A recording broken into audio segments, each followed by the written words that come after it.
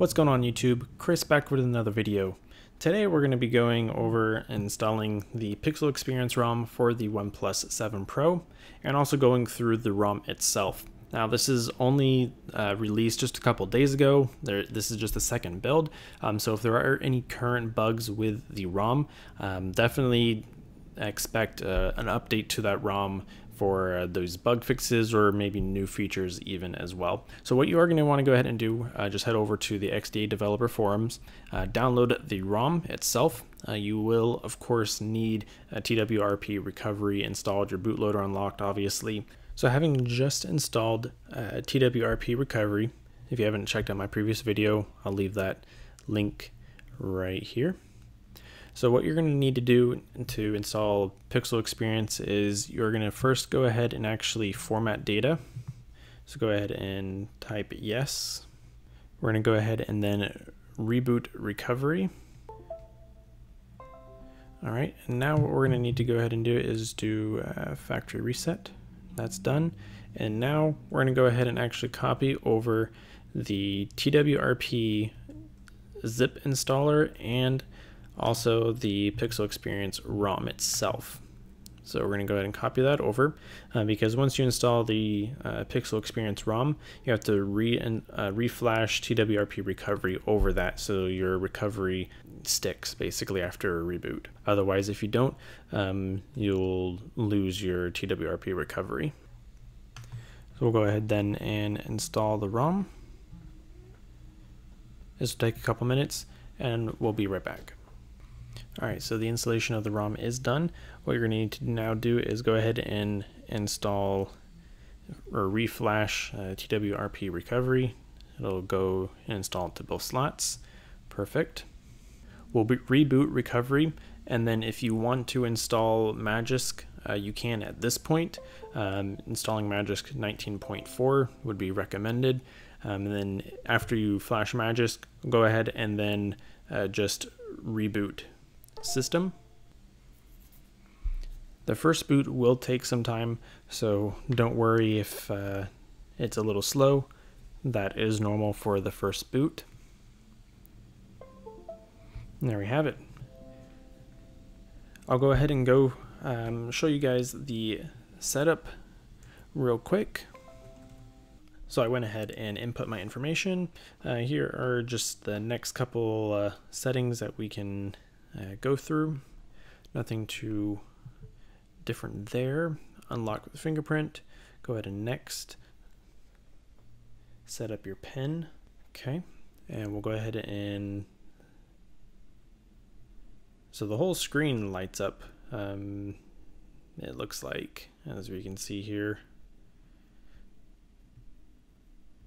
That is going to be quite annoying, I think, if this is true. I don't know if this is just the setup. We'll add another. So registering a fingerprint is actually slower here on this ROM versus like Oxygen OS. Oxygen OS is actually pretty quick compared to this, from what I remember. Next, Google Assistant, no thanks.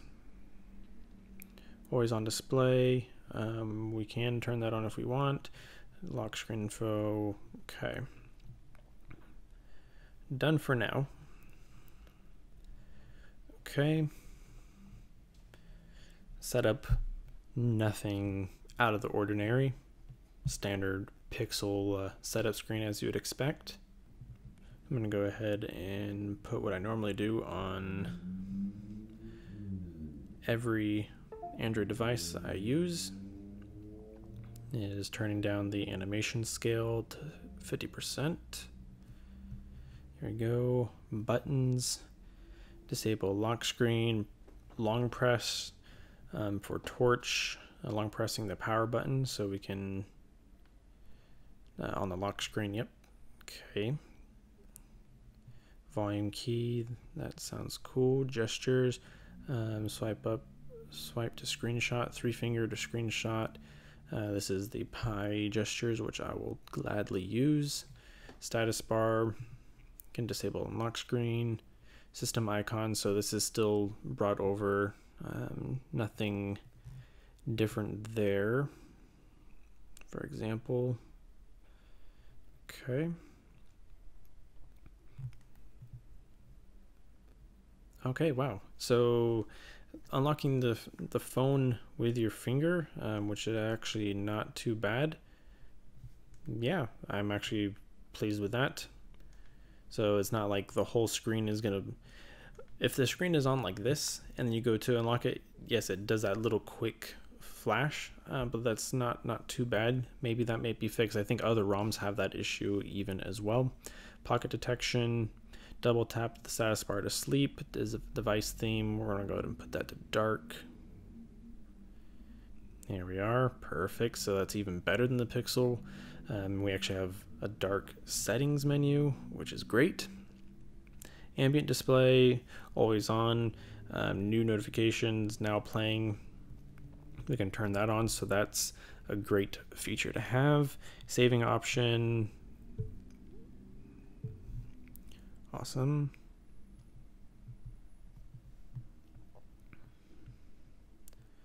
Font size, adaptive brightness, we do have that on. Color settings, color calibration, picture adjustment, so you can change your contrast and colors that you want. Digital well-being, I always turn that off. There's no point for me having that. So if we come over to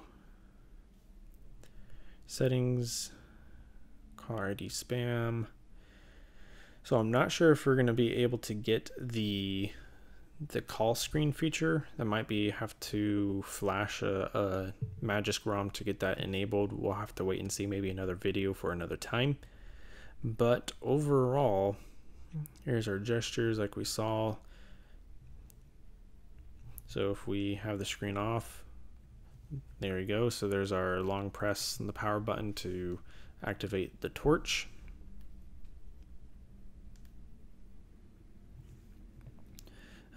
So I do want to actually have the ambient display wanting to actually tap to wake. So double tap anywhere. So yeah, so there isn't really a way to just like tap to turn on the ambient display, it seems like.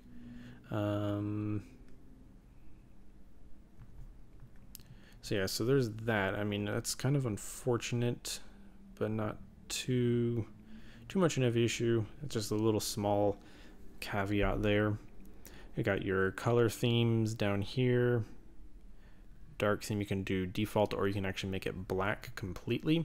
That way it's not that dark gray. You actually get a true AMOLED black theme. Then you can just change your accent color if you want. So you have your color settings there.